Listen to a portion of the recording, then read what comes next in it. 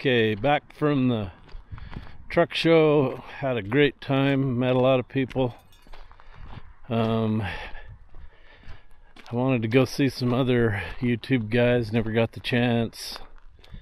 Tim Gentry was not far from me, I didn't even realize it. Chad Keegan was there. James Petty. Who else? Oh, Steve Feschak. Wanted to try to get him to try a switchblade on his 3406B.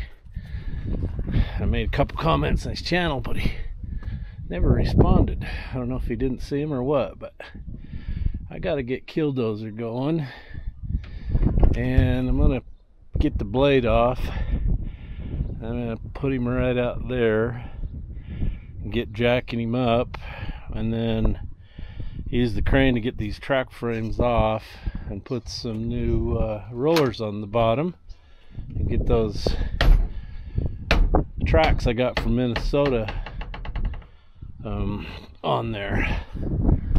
So let's see if we can get the old girl chugging.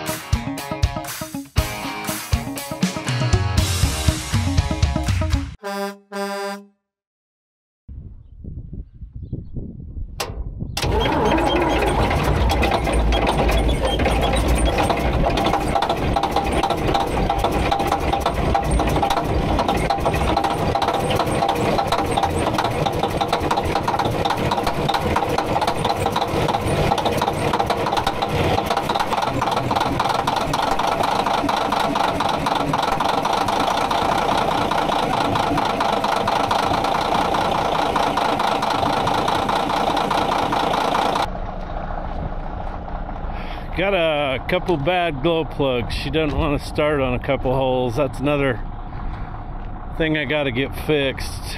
I don't think it's the glow plugs. I just think it's the harness.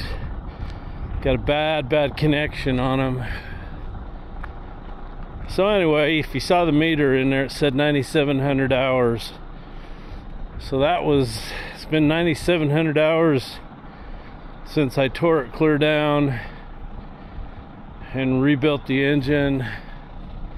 Did a lot of work to it, blasted it, painted it, put that cab on it. So those rollers, they were on there before that, way before that. I'm gonna guess those rollers probably pushing 15,000 hours. 15,000 hours. That's what old Jeff's doing today. I'm gonna start tearing that off. The boys have gone out to Chalice to look at a couple of Wabco 35s they're gonna try to buy. Anyway, they're not here today to help me, so I'm on my own. So I think I'm gonna get the blade off out there, and I can't pull it up too close to the shop because I got to have good access to both sides with the crane to get the track frames off. The worst part about taking track frames off of one is getting that front end jacked up and blocked so that it'll stay up, but I'll get it figured out. It's been a while since I've taken them off. It's always a scary proposition when you get that front end up in the air like that. You better have it pretty stable. So anyway, let the cat warm up, figure out where I'm going to put the blade, get some blocks to hold it up and get out from under the blade.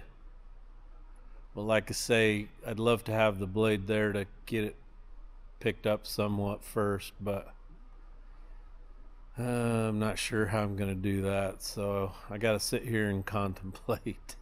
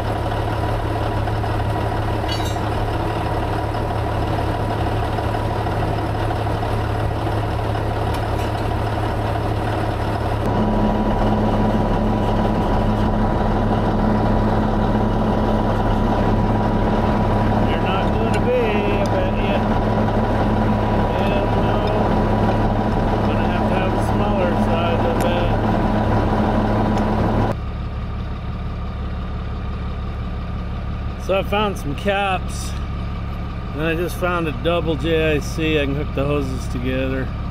I can't tell you how many of these couplers I've made and then put them somewhere and went, yeah, I'll remember they're there. And then guess what? I don't ever remember where I put them. Somebody's hitting me with a text message.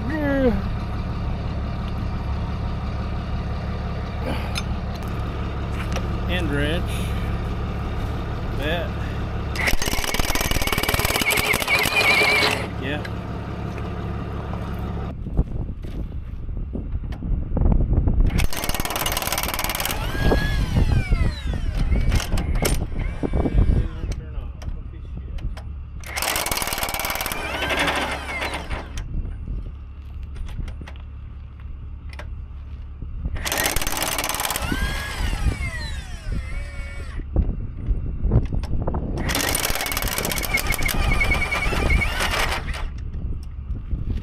Stupid gun won't turn off.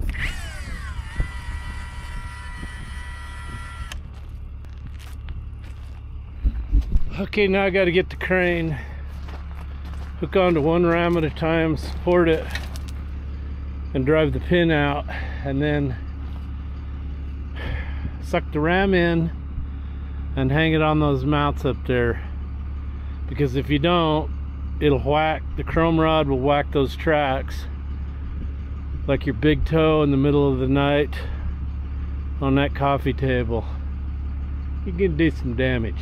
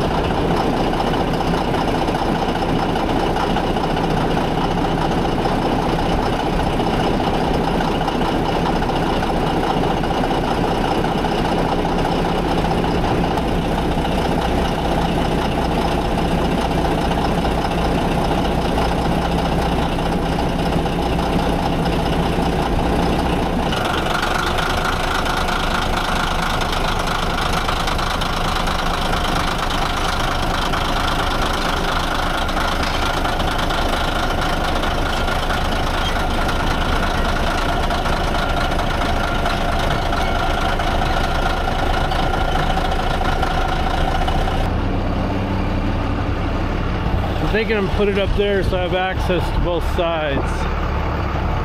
Anybody want to buy a Nazi fuel truck? I got one Nazi fuel truck for sale. It says super white power on it.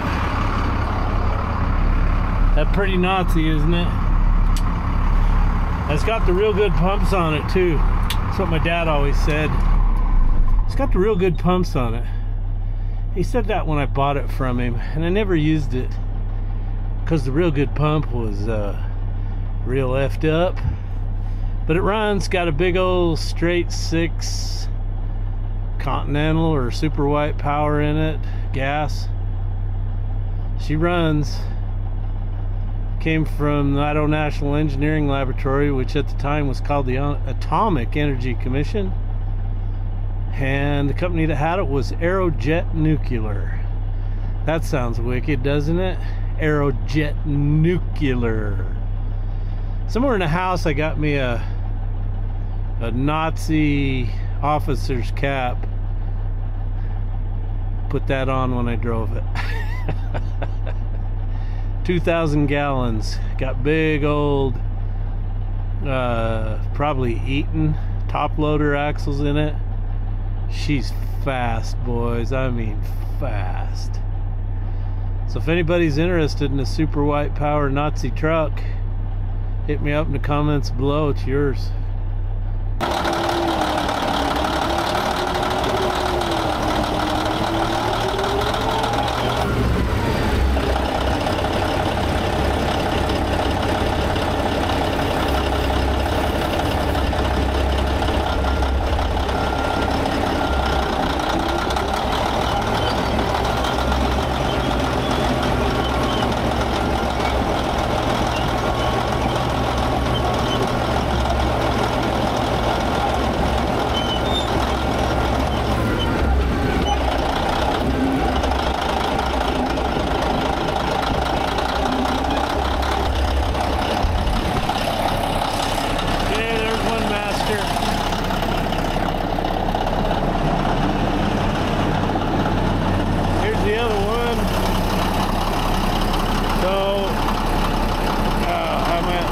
Probably have to undo that one back up until I get to that one, then undo that one.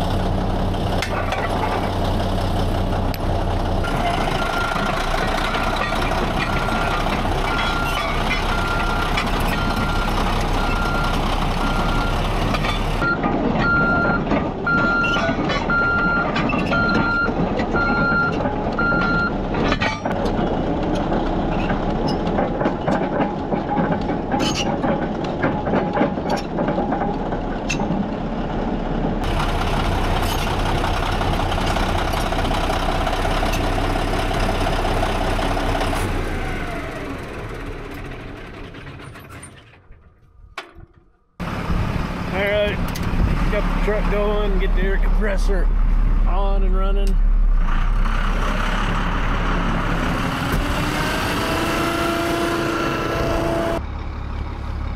This is a swivel a gentleman down in Texas sent me. This has been the best swivel ever. I want to thank him for that.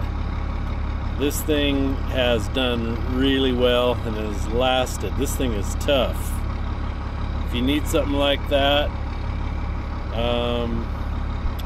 if the gentleman who sent this will put a link in there to his eBay so people can buy this, you won't regret it.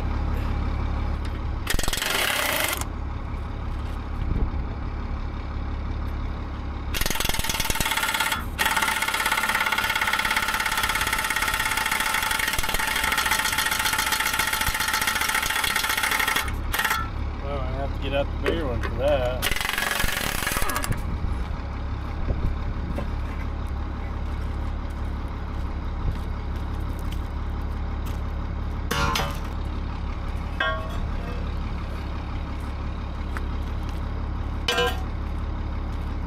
Alright, I'm gonna have to go get the Ingersoll and do these caps.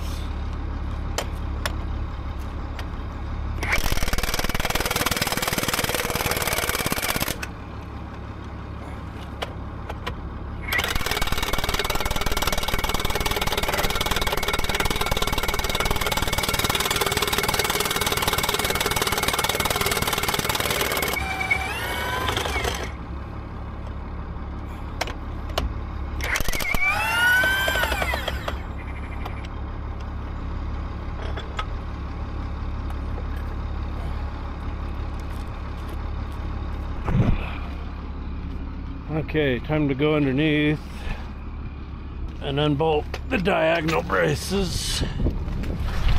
Oh, if I can get the crap cleaned out and get on them.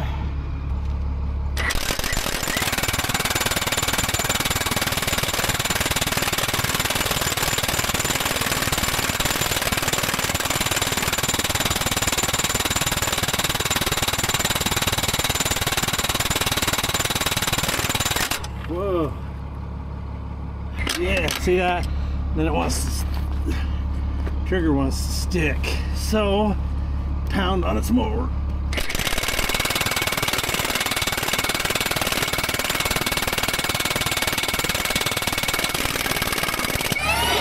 Whoa. There's one. Here we go.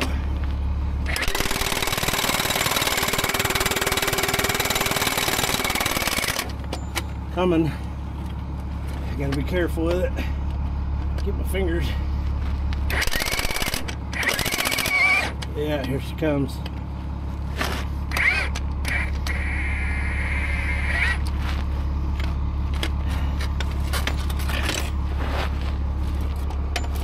Okay, unplug the battery, plug it back in, that works. What's wrong?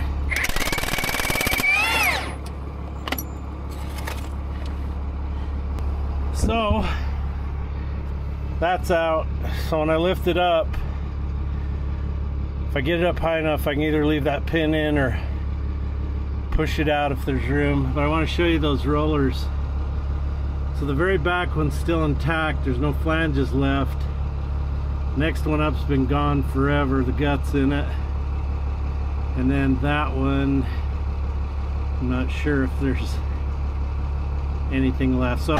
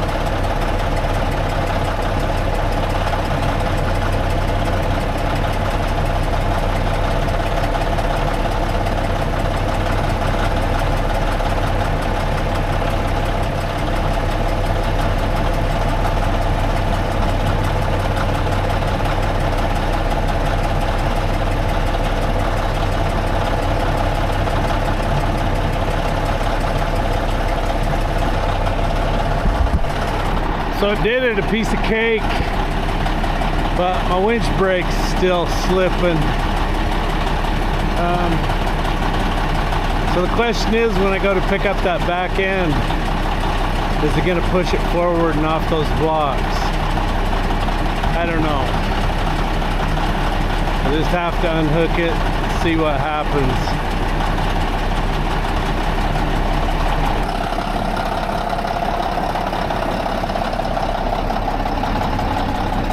So, once I get it up, I got to put a block and a piece of steel under the final drive.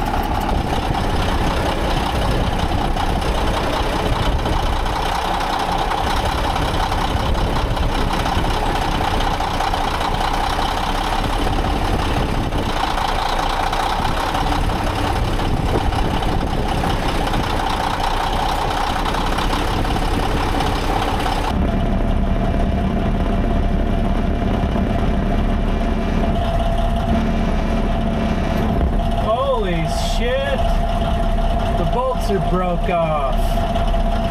Oh no, I can't pick it up at all now. Shit. Can you believe that? Yeah, how am I gonna do that now? Shake hands with danger. Shake hands with danger.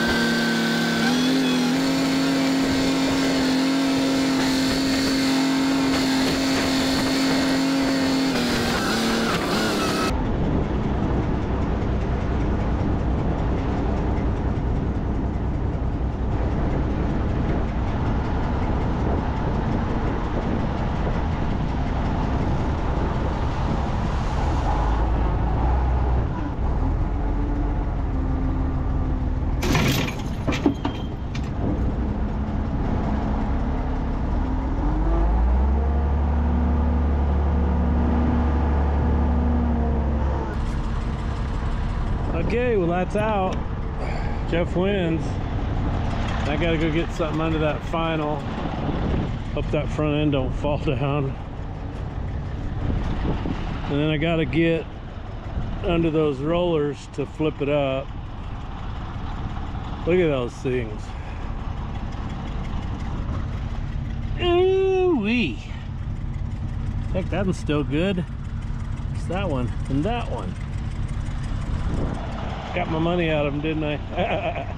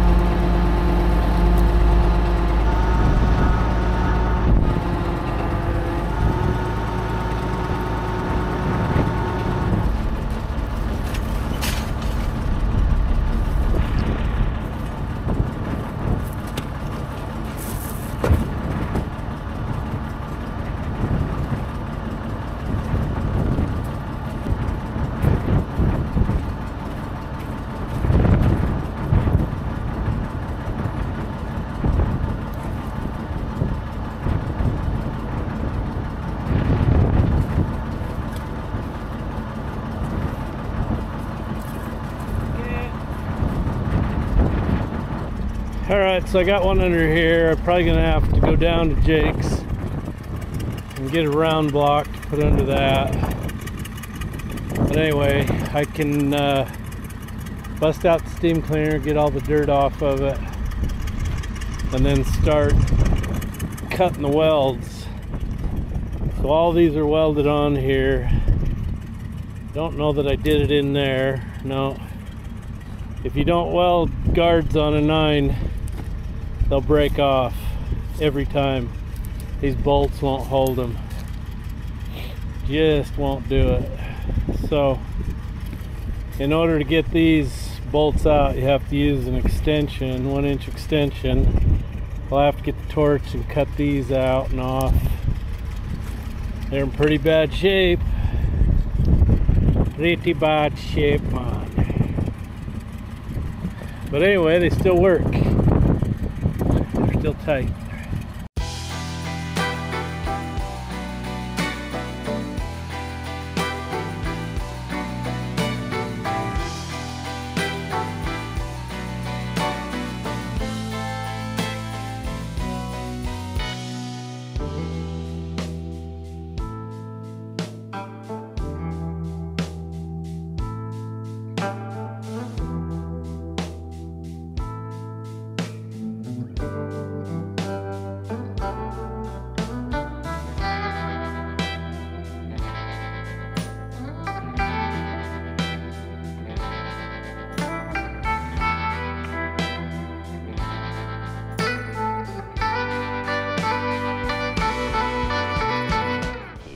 Now they call me Three-Finger Joe.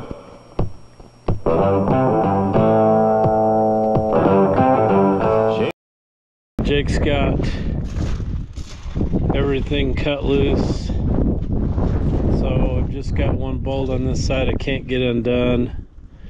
I couldn't budge any of the roller bolts over here.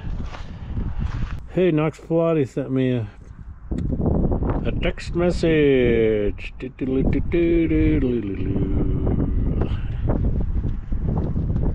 So anyway, I need new guards. I just need to find some better ones. Need a set to fit that old girl too. Oh, and on a side note, the boys are looking for some bull gears and pinions for their rock truck. So there's a guy in Missouri's got some, but that's a long ways away. If you guys know of any Wabco 35Cs or Ds that are being scrapped or runners, we'd sure be interested. I guess those final drives were the weak point. They were junk in all of them. They just don't last. Anyway, if they can get good gears in it, it'll last them forever. I think a lot of it probably has to do with slam shifting and all kinds of crap, tear the teeth off of them. Maybe we'll just go all Pakistani and weld them back on. How's that? What you barking at? What you barking at? Mr. Griffey's out here. He don't want to be here. What? What? Okay, got some packages from viewers I need to open. These are the last 4 packages I had in my office. Again, I do apologize for letting them sit so long. I think I got some awesome stuff here, so let's get those open. So this is an ORFS cap and plug. Holy moly, look at this. That had to have cost some serious money. Holy moly. Oh, wow. So this came from L Engines, Kent, Washington. So whoever sent me this from Kent, Washington, if you were here, I would give you a big kiss, because this has got some serious stuff in it. I mean, tons of these caps for plugging lines. See, that's O-ring, ORFS. So it's got ORFS stuff. It's got JIC, all kinds of stuff. This is completely awesome. Thank you very much for that. So in the comments below, let me know who you are. If you want to, I'll put your name on here. So this right here is an adapter, and you screw that on, it's threaded in there. So you can put a C15 compressor on a D343. Steve's got like 20 637Cs, so he's gotten pretty resourceful at making things to make them continue to run. Okay, this one's from Bob Wallen. Bob lives in New Jersey. Well, no, he's in New York. What was I thinking? He lives in Wasake, New York. Bob's got a Brockway with a 1693, and I sent him a good used exhaust manifold for it.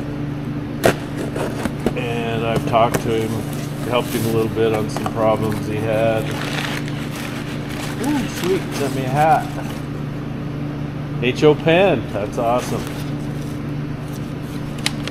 Bob didn't say anything about not reading the letter. We'll see what he says. Hi Jeff, happy belated birthday. I ended up with one extra hat from the HO pen 100 year anniversary open house. I took our Brockway too. I thought you might like it for your collection. Thanks for all the 1693 consultations. Well, Bob, you're more than welcome. I do talk to a lot of people about 1693s. I seem to be the old guy that knows. I've certainly worked on a lot of them. Alright, so now we've got one here from Scott's Building Center, Mike Cheney, Greenup, Illinois.